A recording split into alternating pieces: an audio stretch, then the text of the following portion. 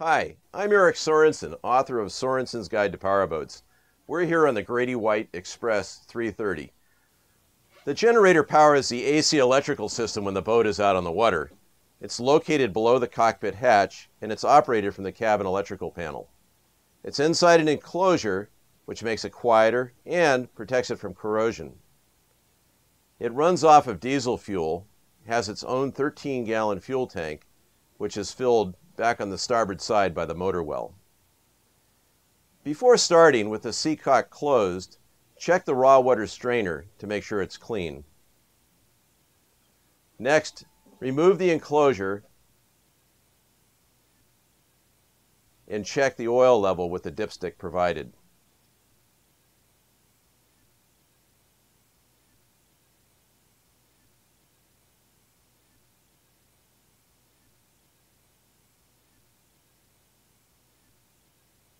Now, check the cooling water level in the tank that's located under the aft port storage bin.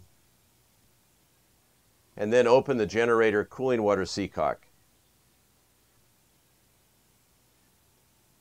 Now let's head to the cabin and start the generator. There's a CO detector located at the aft cabin entrance which monitors for potentially dangerous carbon monoxide that's produced by internal combustion engines. The generator control panel is located at the bottom of the main electrical panel in the cabin. An interlock bar prevents shore power in the generator from supplying electrical current to the switch panel at the same time. Turn the AC loads off, turn the shore power switch off, slide the interlock bar up, and then switch the generator on. Check the fuel gauge, then press the start switch for 3 to 5 seconds until you hear the generator start.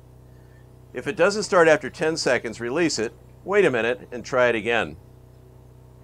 Now you can turn on the individual AC breakers as needed.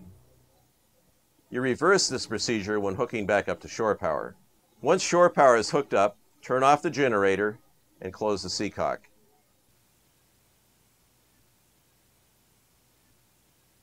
See your owner's manual for more information.